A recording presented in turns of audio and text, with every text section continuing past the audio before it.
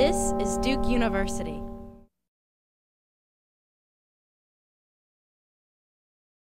Good afternoon. My name is David Jarmul. I'm the head of Duke's News and Communications Office, and I'm very pleased to welcome you to this session. If you haven't been back to Duke's campus for a while, welcome home. You've probably noticed a lot of changes while you've been walking around, and in this session we're going to talk about one of the most important changes that's been taking place at Duke, but it's a change that you won't be able to see entirely while you're here. You'll need to set your sights a bit farther than that. Our topic is Duke's growing identity as a global university. Duke now has a Global Health Institute. It has Duke Engage, which is sending hundreds of students every year to engage with real-world challenges around the world. Duke has a medical school in Singapore, a budding campus in China, and programs stretching from India to Africa to Latin America. Nearly half of Duke students now study abroad. Back here on campus, the number of undergraduates from other countries has nearly tripled over the past 2 decades. And even in the online world, Duke's homepage is now telling the university's story not only in English, but in French, Spanish, Hindi, Arabic, Russian, Korean, Japanese, and Chinese. I could provide many more examples, and if you haven't read the cover story in this latest issue of Duke Magazine, I really encourage you to give it a look because it provides a compelling analysis of Duke's global ambitions and challenges. I also invite you to look at the magazine's back cover, where you'll see an ad for the Alumni Association's annual Duke in Depth conference. This year, the conference will focus on Duke and global development. It will explore issues such as educating women in the developing world, providing clean water, improving healthcare, fighting poverty, and promoting social entrepreneurship. There will be lots of global food, global music, global dancing, and global fun. We'll also be celebrating the hundreds of Duke alumni who have served in the Peace Corps, which will be celebrating its 50th anniversary. So the dates are February 24th to the 27th, and if you're able to come back to campus, we hope you'll join us. Today we're going to provide you with a preview of that conference on global development. You will hear from 3 of the people who have been most influential in defining Duke's global agenda. Together, they've probably logged more miles in the past year than Coach K and the entire USA basketball team. They're going to tell you what they've been doing and collectively how Duke's borders and identity now stretch far beyond its home campus to almost every corner of the world. I'll ask them a few questions to get our conversation started, and then looks like a fairly intimate small group, and we'll open up the floor and hopefully we can all have a conversation together. So let me introduce them to you. Starting from my left, Greg Jones is Vice President and Vice Provost for Global Strategy and Programs at Duke, a relatively new position in which he serves as the university's Chief International Strategist. He was previously the Dean of Duke Divinity School.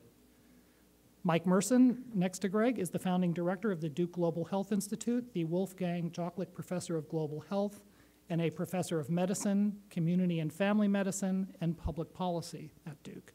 Finally, Bill Boulding is the J.B. Fuqua Professor of Business Administration and Deputy Dean of the Fuqua School of Business, where he has been actively involved in the school's global expansion. And here's a question to get the 3 of you started.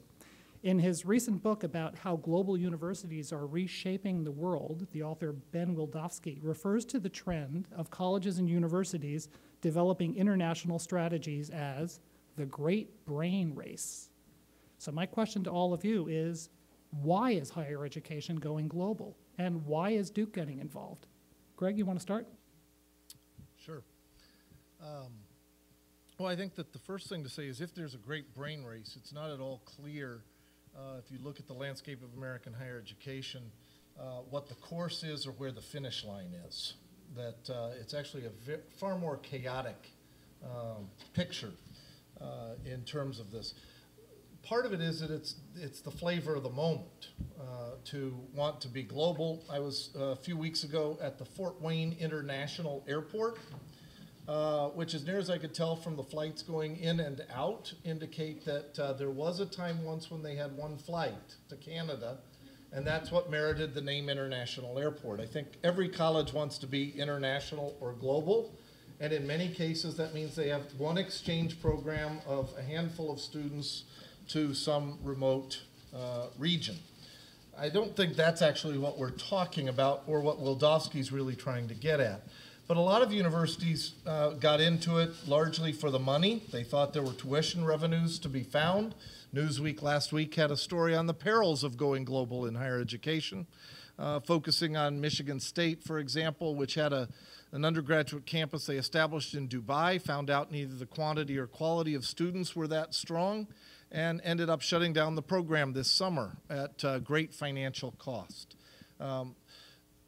The reason that universities legitimately ought to be going global, and I think this is at the heart of Duke's strategy, is reflected more in the sense of what it means to have the kind of quality of research that a university ought to have, and most importantly, what it means to educate students who are going to become the leaders of consequence in the 21st century. In any vocation across the professional schools and the graduate school, but also whatever vocation undergraduate alumni are going to go into, they need to have a global imagination. That's long been the case, but it's especially urgent now, and I would say that's true even if you're going to work in Durham, North Carolina, just to think about the ways in which the interactions work. And so the best universities of the 21st century are going to be those universities that are genuinely global in their identity, that form students with a global imagination and have faculty who have that kind of capacity as well. Mike, why is Duke going global? Hard to add to that. I guess I'd emphasize more than add two things. One is Greg referred to the 21st century student, the 21st century leader. I don't see how you can be a 21st century leader unless you have a global perspective. Even today, and we're only in the beginning of the century, and can you imagine as we go down the century, you talked about airplanes. I mean, you can be anywhere in the world pretty much in 18 hours. So I think that the student of tomorrow has to think global. And I think the economic benefits are clear to countries who don't have universities that they need to have universities, because that's the future, that's where they're going to get their manpower. It's sometimes referred to as, in that same book I wrote down a quote, economic success in the 21st century will run through college campuses. So I think that the student drive, like many things on our campuses, is clear. I think the other issue, of course, is our faculty. I don't know the exact number, but the last number I saw was 10 years ago, 25% of all research, of all publications by U.S. faculty in journals, that was 10 years ago, 25% had a foreign collaborator. And I think there are very few fields today where you as a faculty member, as you do your research, that you're certainly going to have, most discoveries are done with collaborators, but more and more those collaborators are abroad. And so if one thinks of scholarly work, of research, to me it's inevitable that we have to think globally. Great discoveries today are made because of advances in the US, in Korea, in South Africa. They don't come just usually from one laboratory. So I think whether one thinks of the student who's going to be a future leader, one thinks of an innovative and an innovative faculty with great entrepreneurship and whatever research they're doing, one has to be part of a global university. I really don't think there's a choice. Sure, everyone's in the race. Not everyone, but many universities are in the race. It seems like everyone some days. And of course, there have been, as Greg mentioned, not all universities have done it right the first time. We're still learning. The key thing in my mind is to think of this as partnerships. I think whatever we do globally, certainly in global health, we think of it as a partnership. And I think we underestimate sometimes that our colleagues in China and India are sometimes way ahead of us in thinking how they want to build these partnerships. That's what I'd add to the mix. Bill? Okay, so I think there is a compelling intellectual reason why Duke University has to be a global university. And I want to actually attack that through the parochial lens of the business school. So the fundamental mission of universities is they are built to address the important issues in the world through research and teaching. if you look at business schools, I would argue that the world has fundamentally changed business, and yet business schools have underreacted to those changes. And so if you look at how business schools are constructed, they're constructed in a way where it's really a US-centric model. It's built around assumptions of capitalism and open markets. And I think all of my colleagues over the years, as they operated in that world, had an assumption that there was a contest of ideas between kind of capitalism and communism. And the notion was that centrally planned economies would ultimately collapse, and therefore what it is we were teaching would ultimately prevail. And so with the collapse of the Soviet Union, the belief was, okay, now we have had happen what we expected, and yet things didn't actually turn out that way. What we've seen is different countries around the world have institutions and variations on the way they work that are fundamentally different from what we see right here. And so you have to understand those institutions in order to actually be able to do the right kinds of teaching and research. So just a simple example, Greg well knows that in sub-Saharan Africa, some of the most credible institutions are faith-based organizations. And so if you are trying to do business on the ground in that part of the world, you need to be able to work through those institutions. Now, where are you going to learn that in a business school? And so the point I want to make is this is where I start to get connected to other parts of Duke University, which is in order to attack the problems of business, what has become increasingly clear is that we have to connect to other parts of the university in ways that would surprise you through religion, through health, certainly. So if you go to China and you try to understand what's happening in hospital systems in China, Mike has this fascinating issue of you have incentives that are in place there that you would think of as pure capitalism. They may be the wrong incentives. At the same time, you're in an environment where you have this oxymoron, in our view, of a centrally planned capitalist economy. And so he's got this odd situation of how do I understand how to get better in a hospital system which has these centrally planned elements and these market incentives. And again, where do you get answers to those questions?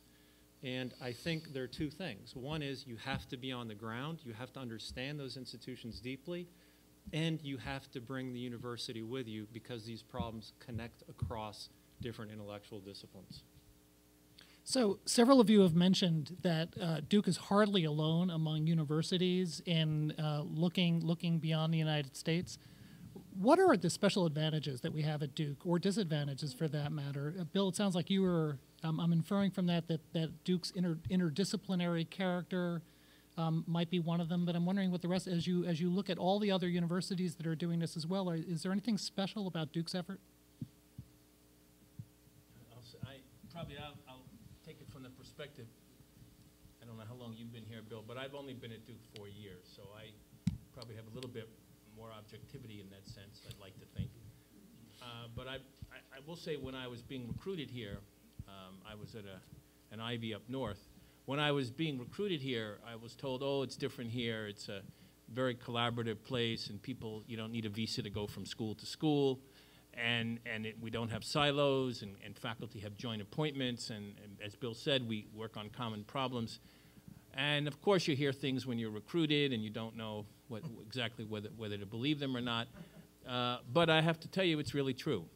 And I think what I'm proud to say that coming here for me was certainly one of the best decisions I've ever made. And it was to help start an institute, and what's been fun is that in terms of the institute, yeah, it's a global health institute, but it's an institute that involves all of Duke. It involves all the schools at Duke. It involves other institutes at Duke. It's bringing the expertise and the excitement and enthusiasm of our students and faculty to addressing some of the greatest global problems in health we have in the world. And what you can do it here is you really can do it here. People want to work together. The spirit of collaboration is true. There's enormous, many examples of projects where faculty from different schools come together to address a problem. And that's really important in health because very, very few health problems are simply addressed by one specialty or one discipline. I mean, you take auto accidents, okay, that involves the car, it involves the road, it involves the driver. And if you just think how many schools and how many disciplines are involved in a safe car and a safe road and a safe driver, I could probably go through all of Duke and show you how every school's involved, or air pollution, or disaster relief. And to look at the world's problems, you need a university that has elements that are comfortable working together and like working together. And I think we bring that in a very ideal way. Part of it is our geography, because we can walk from around the campus pretty much everywhere. It may seem like a small thing, but it's not. It's a big thing when you have to go through a town or cross a bridge. You know, sometimes it can take 45 minutes. So I think, to me, what we have more than anything else is both a history of interdisciplinary work, a history of collaboration, and a spirit and a desire for faculty who want to do that. And that's a very special feature of this university. So I'd add a little thing that I've been thinking about, how to try to state what I think is distinctive about Duke's strategy. And I describe it with the acronym GIN, which comes out to GIN. It was suggested to me, given my previous job, it should have been GOD, but you'll probably remember it better if you think that the preacher was talking about gin. The acronym is that the G is that it's a global challenges focus. As Bill and Mike have been talking about, it's focused around the big challenges that both permit and require collaboration across disciplines and schools. The I is its innovation at the intersection of education, research, and engagement. And you know, Duke is a relatively young university, which means we have fewer hardening of the categories. And so we're more willing to be innovative and to try new things, of which the Global Health Institute is Exhibit A, of a really innovative approach to dealing with some of those kinds of challenges. And then the N is networks of embedded and connected institutions. And the embedded and connected metaphor is Bill's, actually, originally. But what we want to do globally is not just have a branch campus and then say, now we're international, but actually develop networks of institutions and relationships. And what that does is create a virtuous cycle. That the focus on global challenges requires innovation, which requires you to develop networks of relationships, which gives you a sharper way to focus on the global challenges, and it keeps that cycle going. I don't know any institution that's even trying to do two of those three things, much less trying to do all three of them. So I said before that the world has changed business and business schools have underreacted. I think the flip side of that is that business is going to change the world. And the world that we live in is a very complex and scary place. And so we all have an opportunity or a responsibility to think about, we can either take this complicated place and make things go from good to better, or we can stand aside on the sidelines and see things go from bad to worse. And I think Duke University has made a commitment to try to be in the game and make things go from good to better. And so the interesting part about that is, and I hate to be so parochial in all my answers, but I'm really not. I'm representing the university, is that the business school plays a very unusual role at Duke University, which is, in most universities, the business school is literally separated from the rest of the campus.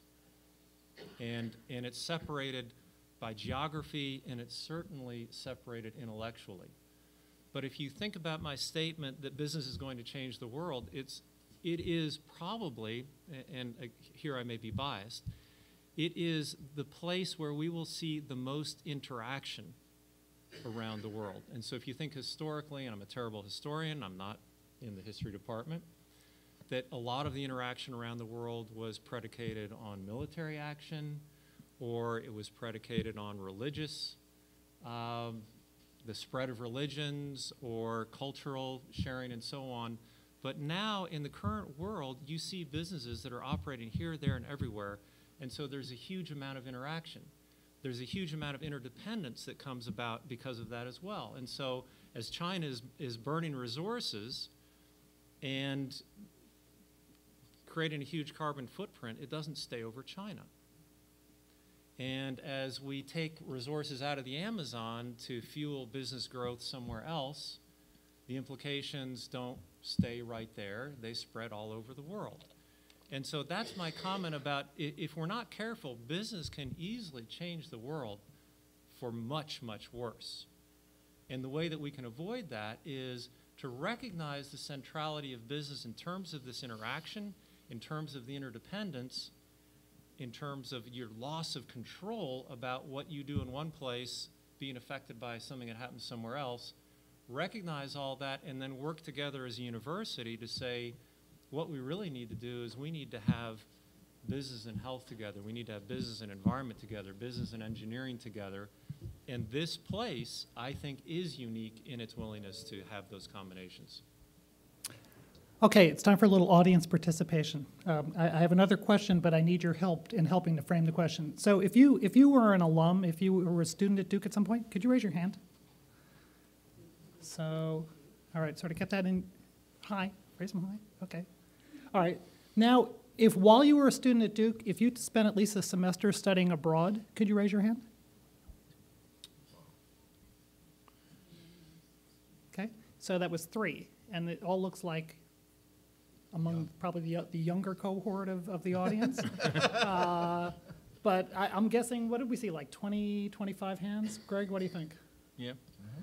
So, you know, you can do the math. It's somewhere like 10 or 15% of this random sample. And so now, in the current student body, it's nearly half of Duke students are studying abroad. So here's my question, which is, as we look to the future, beyond just studying abroad or being in Duke Engage, how is Duke's global focus going to affect its students, not just in what they do while they're students, but in the kinds of lives they live afterwards? Well, I'll give you my vision of the Duke in 2050, just to get us started. It's a great question. We brainstormed a little bit, Greg and I, coming back from a meeting about that. I mean, to me, I should start by saying the greatest mistake would be if we're not bold enough. I mean, this is no place not to be bold. We have to, in my opinion, we have to accept the great brain race is real, and there's a good reason for it, and we got to figure out how we're going to race. Can't do it all. We have to prioritize. But the Duke that I'd love to see in 2050, and I know some of you may shudder at some of this, but how about if we had a student body that was 40% from outside the U.S. here in Durham? How about if our faculty, say 90% of our faculty taught a course abroad at once every 4 or 5 years at one of our campuses? One of our, let's say we had a bunch of campuses. You heard about Singapore and China. Maybe we'll have 4 or 5 more by then. I'll let Greg figure that out. What if we had a situation where a third of our faculty actually lived abroad for at least a year?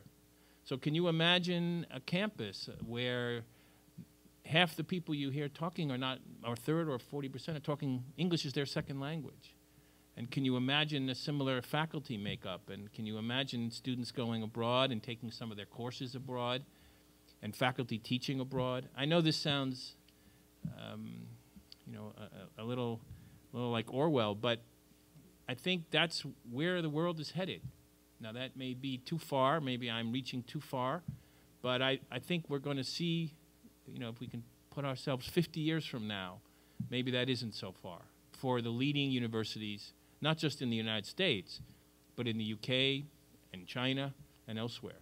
I think education is going to be globalized like business and like many other factors today. Now, I know I just made Greg very nervous with those projections, but that's my bold vision of a global Duke 50 years from now. Sure, let's open the floor to questions, and maybe tell us who you are. So I would just let others join in, but I think one of the most critical things, entities or support services that we need in a global university is IT, information technology and communications. I think Bill can talk more about the business school has been out in front on this here at Duke in many ways. But I absolutely agree with that comment that I think a lot of our courses could be blended courses, that term blending now, which is a course that maybe you get some lectures on site. Say you're in China taking a Duke course. Maybe half your lectures will be given by a Duke professor who's living in China, and the other half of your lectures and discussions might be with faculty here at Duke who are 12 hours time different but are getting up in the middle of the night or up early in the morning to give their class. I actually think that is going to be the most critical support that a global university will need, and I appreciate you mentioning that. Well, if you take the example, I mean, Bill ought to describe a little more the Global Executive MBA and the Cross-Continent MBA, which have pioneered a lot of these kinds of efforts. But the business school has the HCA classroom in it, which is a really wonderful space that has telepresence capacity, 3 large screens. And we were actually in there where we had some people from China, some people from India, and people from San Jose, California, namely Cisco, on the screen at the same time. You could easily do a seminar where you could have a group of students in Delhi, India, a group of students in Kunshan, China, a group of students in Durham, where you could present a global health challenge. Then you could actually ask them to go work in teams and then come back and present their responses, where you get intercultural engagement and discover different assumptions about the issue, and nobody actually had to leave home in one sense. But it transforms the character of education, so that when we've been planning our campus in Kunshan, we've been paying a lot of attention not only to telepresence capacities in classrooms, but also in smaller team rooms where you can have researchers interacting in those ways. It's going to be hugely important going forward. My son spent the summer in Beijing doing Chinese immersion as part of global study abroad. He's a Duke junior. And, you know, we Skyped about twice a week. It was the only time he spoke English all week, but it was, you know, we had face-to-face conversations on a regular basis that were quite wonderful.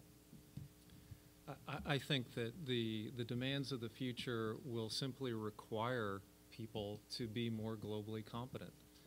And you're going to have people who are more comfortable crossing cultural and country boundaries, because it's going to happen more and more.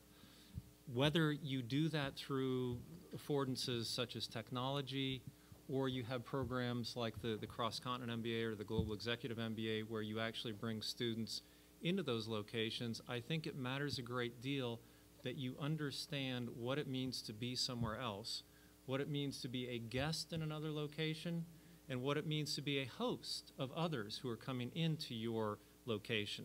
Those are real skills that will have a premium value as we move forward in the future. And so I think everything that Greg and Mike said is that we need to build a university that supports that kind of structure. Okay, yeah, let's just open up for general discussion. We'll start over here. Yeah. Yes, please. I hope that we indeed stand globally very much. I hope we all go with great humility. I think that's key. That we have certainly missed the past 10 years. I think that's, the notion of humility is absolutely central to any intercultural engagement. And one of the ways I describe it is that the first thing you do in engaging somebody who's different from you, in Durham as well as when you're somewhere else, is you learn to listen. Now, the second thing you have to do when you learn to listen is actually learn how to ask questions that make the conversation worth listening to. So sometimes we think listen just means you sit back passively for whatever anybody else has to say, but framing the kinds of questions. And humility is really critical, because what it means is when you enter into that relationship, when we go and talk with potential partners, part of what you want to find out is what are their perspectives on their own needs? And how can you learn from that? And the humility presumes I'm not the center of the universe, that there's something I need to learn from somebody else. False humility is when you sit back and just think, well, I'll let them talk, and then I'll come up and tell you what I really think. But the sort of engagement and the image of being embedded and connected is that the first step you do is humility. The second thing, and this is really hard in an educational institution, particularly once you get a Ph.D., is to think that learning is something that's a lifelong project. That the first task of an educational institution isn't teaching, it's learning. And if we did a better job focusing on what we want our students and other relationships, what we want to learn and what we want to help other people learn, we'd have a much healthier posture in all of our engagements. And when we think, I'm going in because I got something to teach you. Yeah, so when you say we haven't done that the last 10 years, Mike and I weren't sure if you're referring to Duke or just more generally. So I think it is. You mean a nation, as a nation. Yeah, I think it is absolutely true. If you look at our colleagues or our peer institutions, that the lack of humility has characterized the global land rush in some sense, which is the idea is we have something and we're going to bless you with our wisdom. We're going to project out, exactly, we're going to project this out and you're going to love it. And so Greg's point about this notion of being embedded, the first part of that is to have real humility, to go to a place not to project out or to take something out, which is even worse, to extract resources, but rather to be of the region, to learn about the region, to learn about the real issues that are relevant in that region, where we could therefore learn and do things that would make us better in terms of our research and teaching. I just add in the field of global health, I think you would find this interesting. It's over the past 60, 70 years, the field has evolved and even changed names. So it used to be called tropical medicine, okay? And then it used to be called international health. Now, both of those had a connotation of the rich helping the poor. It was us just engaging there, okay? And about 5 to 8 years ago, the term became global health. And that's very significant because it puts us all on the same planet in the same way. And I think we're still a little bit too much on the foreign aid concept with our U.S. programs. But I think the next phase of global health, which is coming on us very quickly, is a partnership, the word I used before, where it's a whether you're sitting in Tanzania or you're sitting in China or you're sitting in Haiti, you are all equal dealing with the inequities in the world. And we've got as much inequities here in North Carolina as you find in most countries of the world. So global health also starts here at home. So I think that's a really critical point for our field as it's evolving. I've just come back last night from a conference we have a consortium of universities now in global health. Last year, just to give you an example, we had 300 people show up. This year we had 900, and next year I think we'll have 2,000. Because the growth around U.S. campuses, we did a survey. There are now 270 universities in this country doing something on global health. Now about 75 are doing it really seriously with some kind of major education program and research initiative. And we're talking a lot about being careful because we don't want global health just to be something in the north. It has to be just as much in the south. And a lot of our conference was dedicated just to that topic. So, I think the students, I hope the students coming from Duke, you learn when you go to these conferences, where are you unique, where are you behind, that kind of thing. And the area where we were clearly, one of our real unique features is our undergraduates.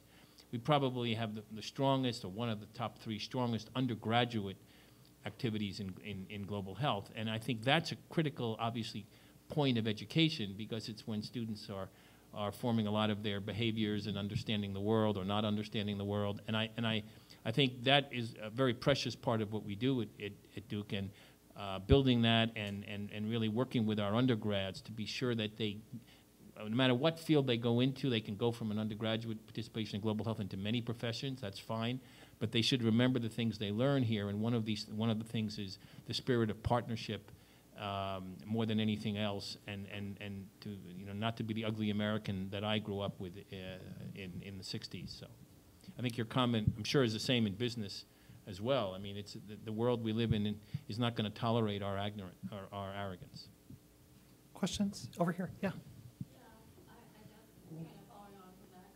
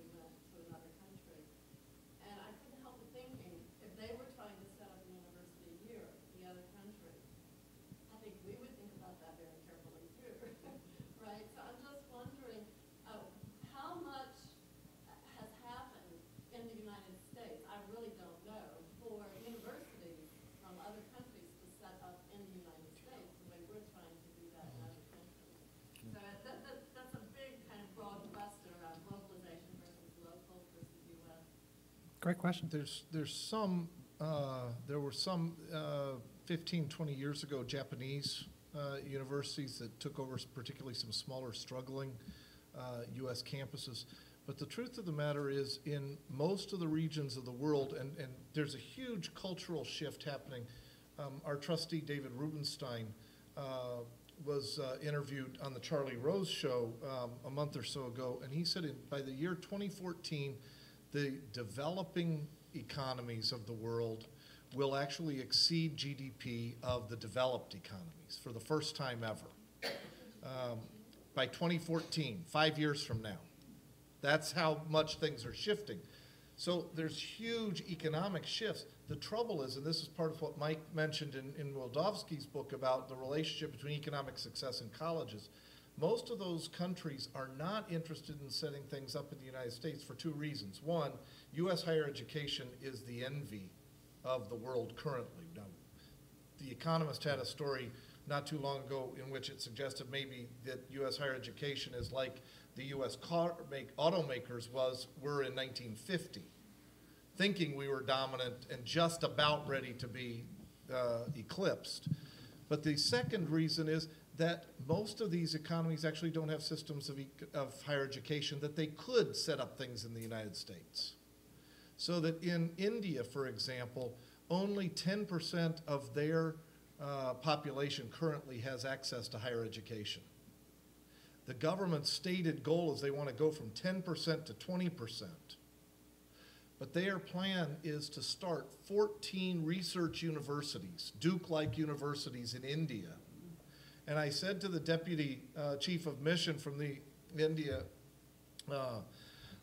ambassador's Indian embassy, if you start 14 universities, research universities on a scale like a Duke or a Yale like that, how far will that take you from 10% to 20%? And he said it might get us to 10.5 or 11%. Now, just think about what it would mean to try to set up a university the scale of Duke with, how many faculty do we have across the university? 3,000 or 4,000?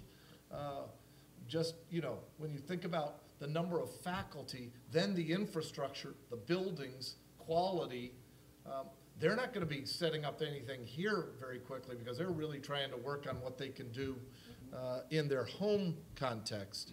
And what they're eager for us is to be able to help accelerate those processes because they think that there are ways to partner, as Mike was suggesting, that can really enhance and raise everybody's, the rising tide will lift everybody's boats. Yeah. So I think that we will see, to your analogy with the car market, we'll see increasing probing in our market. Absolutely. With people coming in from the outside. They will do so because let's not forget that the U.S. is a part of the global environment. And so where is global? Here is anywhere. And so we should not be ignored. And we are not being ignored. So for example, a French business school has just opened a campus here in the Research Triangle. And so that's going to happen increasingly. I think the other thing that I think is fairly predictable is that we will see low-cost disruptive technologies come from overseas into this market. And they will probably be ignored initially because it's the classic pattern with all disruptive technologies is that it's lower quality, we don't have to worry about it, we won't take it seriously, and then the next thing you know, they're there as a serious part of this industry. I'll just so tell question just tell one quick anecdote. A couple of weeks ago I was in Singapore and I had lunch with the provost of the National University of Singapore. That's the campus on which our medical school sits. And so we were just talking and I was telling him about our work at this budding campus in Quinshan. Well, lo and behold, he's got a budding campus in Suzhou 10 minutes away. And this is the National University of Singapore. They're going to wind up probably being our biggest competitor, okay? And they're from Singapore. So, I think it's just a matter of time. I think we're going to even see eventually Chinese universities expanding. As the recruitment that's going on, I think you may know that what was it called, 935 or Project 925 or 935 from the Chinese government in the late 90s, where they decided to pick 10 universities and just put an enormous amount of resources into them. The recruitment that's going on in China is remarkable. thousands of Chinese faculty are going back home and getting very good offers. I think it won't be long, maybe 15, 20 years, where you will see campuses here in this country from Chinese universities. I do think it's not happening yet for the reasons Greg gave, but I think it will happen certainly by the year 2050. Yeah. Yes, a question over here. Just to add background information, in the last 2 or 3 days, I read an article in the News of Durham which indicated that there is a French company in the process now of establishing a business school in the Research Triangle area. Yeah, he mentioned that. Of several hundred students. Right. That to me was extremely interesting. Yep. Over here, yeah. Hi, I graduated in 2008 and I've worked for 2 years now. And I'm actually in the process of looking at business schools. And recently, specifically, I think I'm looking for an MBA and PhD program. And I wanted to ask, like, I know that Fuqua has its HSF, the Health Sector Management Program. And one thing that I'm really curious about is that why hasn't Fuqua and the Med School Center come up with more of an integrated program where we do send people out to developing countries, even in like the 3rd year of medical students, sometimes they can have that opportunity to go to other places and do work. You graduated too soon. 2 quick answers. Global health is now in the curriculum of the medical school. A third of the medical students, the 3rd year of the medical school here is you take a 3rd year, you do a research project. A third of the med students who come here now say they're coming here because they want to take their 3rd year project abroad. We're building sites and finding sites for them to work. It's not quite that high yet. It's about 15 students per class. So our medical students are getting enormous opportunities. And then secondly, we're in a 2nd year now of a Master of Science in Global Health, which we're giving at the Institute. It comes through the graduate school. It's not an MPH, but it's quite similar. It's a Master of Science. Has a little bit more emphasis on research than practice. And we're open to joint degrees with other schools on campus. We don't have yet one with the business school, but I imagine that will eventually happen. And the Health Sector Managed program, I'm sure Bill will tell you, is going global as well. So I think if you came now, maybe there'd be more opportunities. Yeah. I would say stay tuned. We talk a lot. Yes. Looking forward to it. I'm just thinking now, my nephew just finished the CE, China, Europe International Business School. CEBS. Mm-hmm.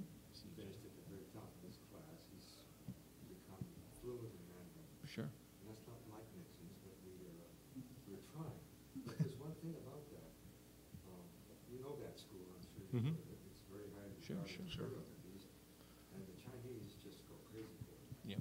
They're eventually a good candidate, I think, for anything we do from Duke's end, to have a 3rd year at that school, Mm-hmm. or whatever. I'm just impressed. This session is too short. We got too many questions. Well, you should come back in February. We're going to Well, have our Duke and Tech. Let me offer a comment that is, so Bill doesn't have to just talk about business, but let me say something about both of the last 2 comments and questions. One of the things that I think is really critical for Duke as a university, Fuqua has been out in front 2 years ago, launching the idea of a globally distributed business school with programs where students in their programs will be identified with key regions of the world.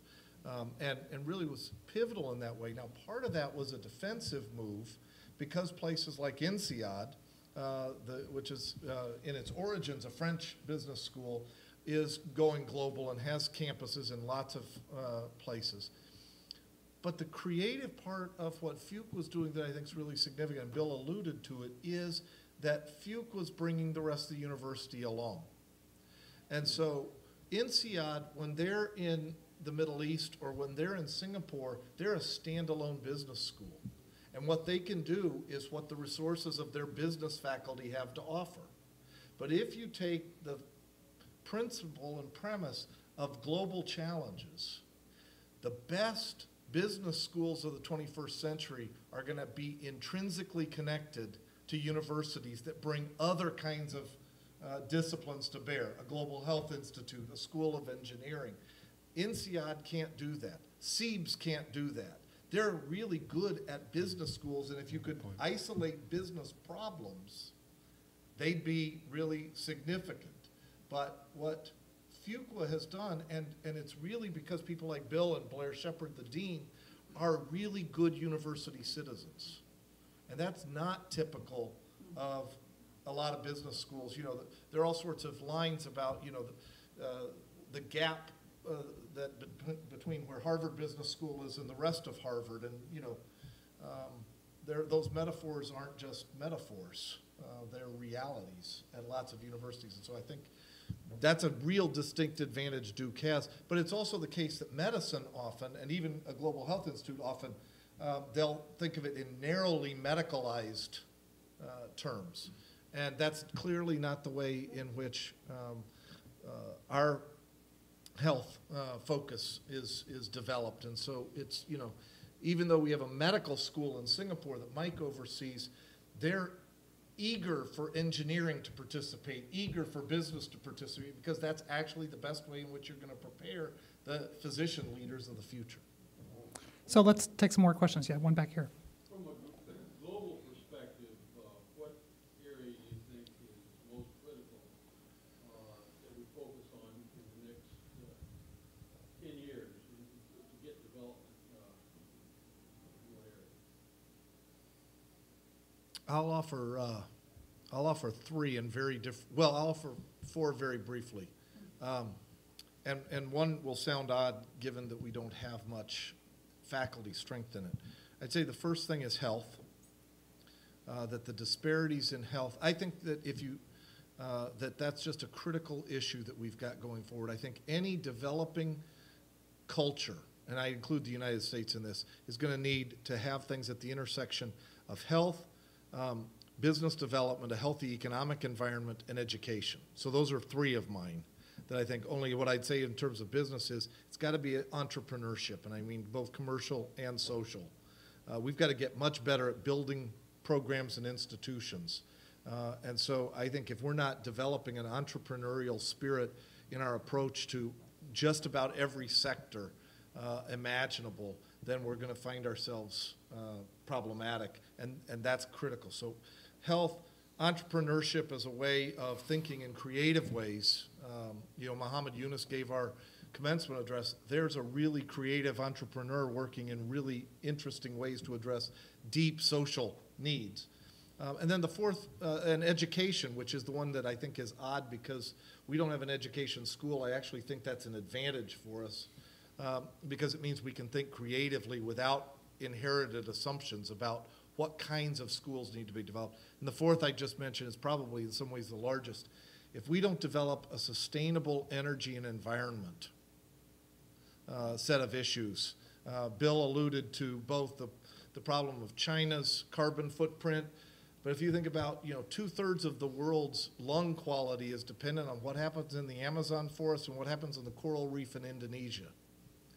We can all drive Priuses and we can all try to reduce dependence on foreign oil, and it won't make a tinker's damn worth of difference unless globally we're taking seriously how to have economically viable, sustainable energy that doesn't do irreparable damage to the environment. That's a global issue. So those are four I just highlight. I mean, I actually think that the answer, I like your answer a lot, and that the umbrella over those is in some sense development, which is how do we make sure that the world develops in a way where, given this fragility that I referred to before, that we keep things moving in a positive direction rather than have things fall apart. And so those areas are actually, whether you call Duke University a global university or not, those are core areas where the university wants to make a difference. Okay, question over here.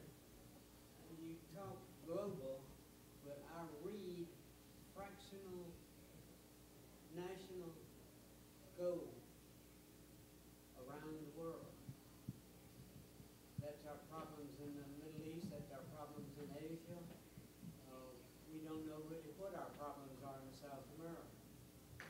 The ambitions of the politicians who want to stay in office. It's our problems in Durham, too. I thought you would recognize But yeah, you don't have to go past local municipal in the competition between Raleigh and Durham, which is a North Carolina problem, instead of it's being complementary. I'm going to share with you some observations on this issue. So President Bush started something called the President's Emergency Plan for AIDS Relief. This was $15 billion that he put in to, it was to 80 countries, but most of it went to 15 countries, 13 of which were in Africa. And this was to deal, starting around 2001 to 2006, 2007, with the horrible amount of people dying from AIDS. So about 3 years ago, there was a survey done by the Pew Foundation around the world of where the U.S. was most popular. And you know, we were most popular in Africa. And one of the main reasons we were popular was because of that program. If you then, when President Obama took office, he increased that amount from $15 billion in over 5 years to $63 billion over 7 years. It's now, of course, new presidents, new names. It's called the Global Health Initiative. And it's been expanded beyond AIDS to mother and child health and neglected tropical diseases, 1 or 2 malaria, tuberculosis, 1 or 2 other things. But the interesting thing is it also remains, like PEPFAR, one of the few pieces of legislation in the Congress that's bipartisan. And it is, most of the money is actually not coming through Health and Human Services, but coming through the State Department. And Hillary Clinton gave a brilliant speech 2 weeks ago at Hopkins on this initiative. And what was interesting is she was quite honest and pointed out, yes, some of this is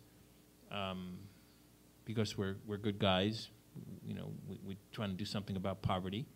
And President Obama said the same thing in New York yesterday, if you read his speech at the Millennium Goals Summit. But also it's part of our diplomacy and it's part of our security as a nation. Obviously, if we have a lot of bad bugs out there, you know, bad organisms, that's not in our interest. SARS or HIV or flu. So I think this has led actually to a new field called global health diplomacy. And many of our people, many of our ambassadors now are quite savvy at seeing how global health can be an important arm of the State Department. Now, I'm not saying we should do things only for that reason. I'm only pointing out, though, that sometimes when politics fail, health can bring peace and people can work together. And you can see it in the Middle East. It's just not talked about a lot. There are a lot of nations in the Middle East collaborating all the time on health issues that politically they would never say it too loudly. So I don't mean to in any way minimize what you're saying, but I do think it's quite interesting how the field of global health, besides reducing health disparities, it has already, and I hope will continue to make the planet a safer planet. So I just would add that to part of the dimension of what we're doing in health. So I have a question, which is, this all sounds like it's going to cost a lot of money. And I'm guessing some people may be politely sitting here thinking, so what happens to all the other programs at Duke if we're doing all of this global expansion, and what happens to the campus here and everything? Greg, do you want to address that issue? Good. Yeah. Well, I think that that's part of the perils of going global story in Newsweek. It was part of a New York Times op-ed that actually suggested that universities' global strategies were going to become the new version of subprime mortgages that would sink the economies of universities in the U.S. And part of his argument was that, at least according to that article, NYU has taken out $2.2 billion in debt to finance their global strategy. Their endowment is $2.2 billion. So in other words, they're betting the whole farm, so to speak, on their strategy. That's not Duke's strategy at all. Our work is being done not by making significant financial trade-offs where we say, all right, we're going to take away money from core priorities in Durham, and so this unit or that school is not going to get as much money because we've got to pay for the global strategies. For us, it's a matter of growing the pie. So that our campus in Quinshan, we're building on donated land. They're paying for the cost of the construction of phase 1 of the campus of 650,000 square feet. And so it's finding new partners and new relationships. The Singapore NUS, the Duke NUS Medical School in Singapore was funded by the Singapore government. And they're just going through the next round of conversations for continuing funding. We've got a lot of alumni, surprising number of alumni and parents of alumni who are living abroad, often who have significant amount of resources, but they haven't wanted to send their philanthropy back to Durham, North Carolina, because most philanthropy stays somewhat local. People want to help their immediate region. Well, now if we're doing something in China, our Chinese alumni are going to be willing to support it more eagerly because it's actually going to help their own local and regional context. So there's lots of opportunities to grow the pie. And so it's clearly the case that in the wake of the 2008 economic downturn, universities are even more financially strapped than they've ever been, and Duke is no exception to that. The only way in which we're going to be able to make this work is to grow the economic pie, not to look at trade-offs. That being said, I'd add one other note that Bill could talk more about in terms of Fuqua. We will make progress on every front more effectively if we don't think of what we're doing as an add-on, but as a reprioritizing of how to do what we already see as our core. If it's just like bolting the new programs onto what we do, we'll never be able to afford it even with external money. But part of what Fuqua's done is their whole identity as a business school has required them to take the revenues they already have and reprioritize them because they think that being a global business school is intrinsic to their future. Duke needs to do that as well. Bill, before you answer, it sounds like we have a follow-up over here. Quick question. Is all this expansion done under the Duke brand, or is it done in some other kind of partner? We're committed that wherever we are and offering a degree, it will be a Duke degree. Now, whether you say Duke brand, the medical school in Singapore is Duke-NUS. But we're committed to wherever we are doing it at a Duke quality and not in a knockoff way. And so everything we do is to be a Duke quality with Duke degrees to be offered. So there's another part of your question that I think is really important. It's not just the financial implications, but it's really an attentional issue, which is if you think that everybody is spending all their time worrying about what happens in China or worrying about what happens in India and so on, what's happening right here? And so for the business school, what I can tell you is the reason we want to spend time in China is because of we want to do better right here. That those investments have a direct payoff for every program that we run for students who want to come to this campus. Because if we can't help students understand China better when they're coming to this campus, we are not going to be preparing them for entering into a global economy where China is a hugely important part of that economy, and then go on down the list. And so we have never separated, we've never said we could do this or that in a priority sense. We're saying we need to do all of this to make sure that our quality goes up. And so kind of the major objective in terms of our management philosophy is how do we make things better for the business school and for Duke University broadly construed. Okay, maybe we'll take two more questions. One over here. I wonder, are any of the Ivies planning things as you are? I have never heard, I have very loose affiliations with some of them. They are?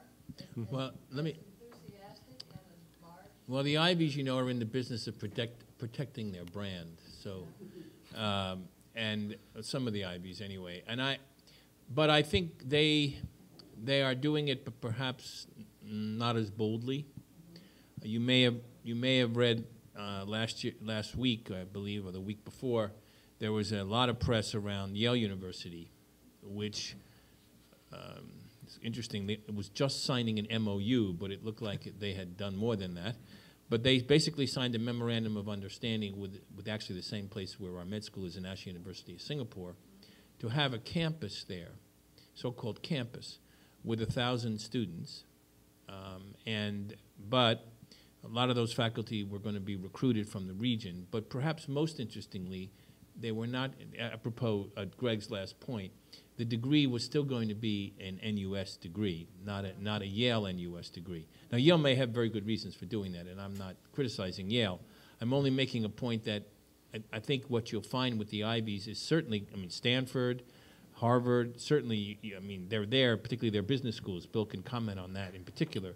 But it's a more cautious in general, but they're there. They've got to be in the same race. They know it. Well, now we're the winner. I don't know about winner. We've got to look at a long race. Yeah, this is a marathon, not a sprint. Right. But the dean of Harvard's business school, rather inexplicably, while I was in India, and the dean of the business school is an Indian, and he publicly announced that Harvard Business School was not going to establish campuses in India or China. Now, why you'd go public to say what you're not going to do struck me as a very bizarre thing for a leader in his early days in office. He's a new dean.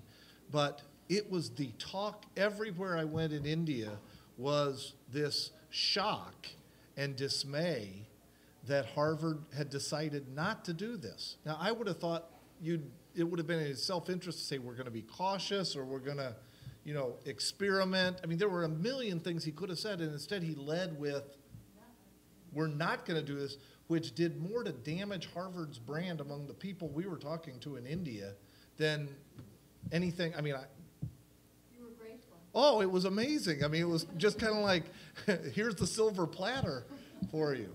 It was astonishing. I think the boldest experiment is the NYU experiment. Yeah. Opening up an NYU campus in Abu Dhabi. If you, the New York Times has run some stories on that. It's a very bold experiment, but it's a really scary one if I were an NYU trustee, because it's dependent on John Sexton, the president, who's flying over there every other week, and he's late 60s, and it doesn't look like it's a whole university commitment. It's been driven by his vision. He may be able to pull it off, but boy. Okay, did you have one last? One last note, for me anyway, this could go on. I got to find out about this thing in February, whenever that is, I'll find out. But within the last 10 days, I was in China for the 36th time. I was surprised, pleasantly, that the little baggage tag that I carry on my carry-on has Duke University on it. And these Chinese were carrying my bag in the hotel, which they do all the time. One of the guys said, "You went to Duke University? That's a very famous school. All my family to go there. How did I do that?" Duke has a good reputation in China everywhere I've been. It's really, really good to know. It didn't hurt that our coach, it didn't hurt that our basketball coach got a gold medal there for the Olympic team. And there were 300 million Chinese who play basketball. Right. No, I think that's it. It is an important